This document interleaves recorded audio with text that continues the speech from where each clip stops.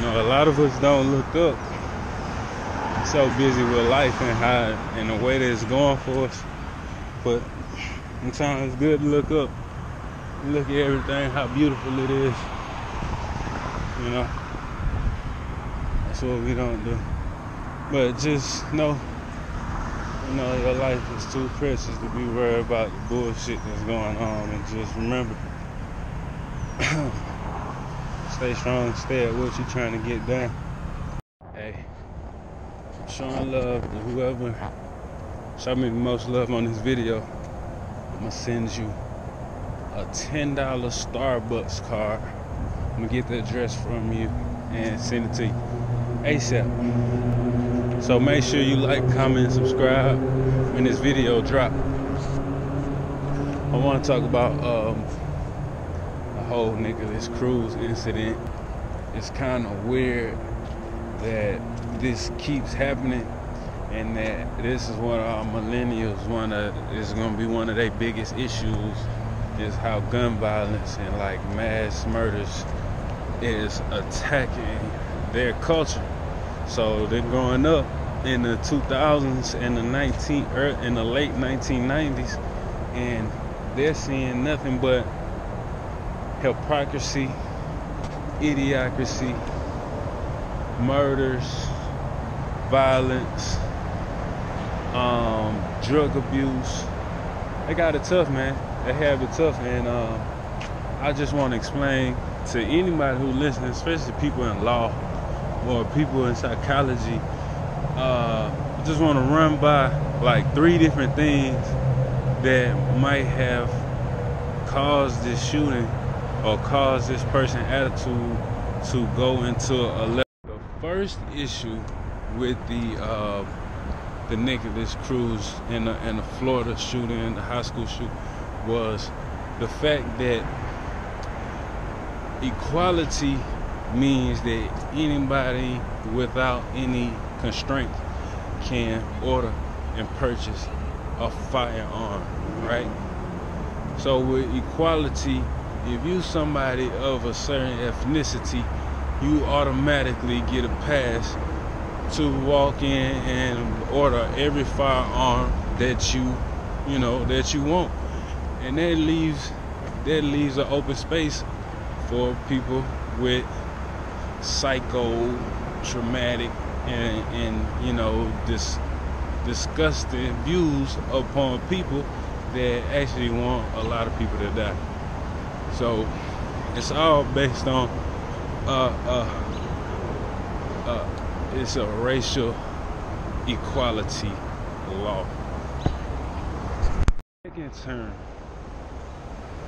why this guy probably grew into, the monster that committed a crime so terrible, is because of void judgment. Some people, when they do crazy things that lead up to it, we could tell. It's telltale signs and symptoms of somebody who would be like a mass killer. But one thing that we're all not focusing on is the fact that he felt no type of legal consequence. He felt no consequence from contemplating how many people he was going to kill and how he was going to do it.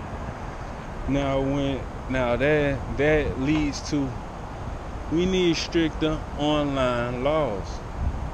People already know that the internet is filled with snitch culture, people that tell on you. But how true is that? Because if that was so true that certain government agencies is watching your online presence, then this could have been prevented. Our generation under us, the people in the 1990s and on, they have to deal with mass killers, and that's all they know. It's not too many positive role models It's a few, but it's really not too many. But void judgment, basically meaning, oh, he says online he's gonna shoot up the school, he's gonna kill everybody, but he hasn't actually did it. So he's compelled to grow that thought into an actual action, and the FBI is compelled to miss out on saving almost 30 people from, you know, this trauma, and then almost a few thousand or maybe 1 million, because one family member knows another family member, and it grows out to the tree. In 17 families, you can easily reach 1 billion people that's connected from just knowing each other. So what he did, basically didn't have any judgment, so he felt he can grow that action, he can grow that thought into an action, killing as many people as he did. Term is internal communication. People need to learn how to deal with homicidal thoughts. There need to be class training on homicidal thoughts, homicidal active people who just think about hurting somebody else. That would be something to put inside of the schools, you know, especially in neighborhoods where people are constantly killing each other. You know, I don't want to name any places, but it's true. That could be combated. That could be very much combated with this Nikolas Cruz guy. Training, internal communication, talking throughout your class members, talking throughout your family,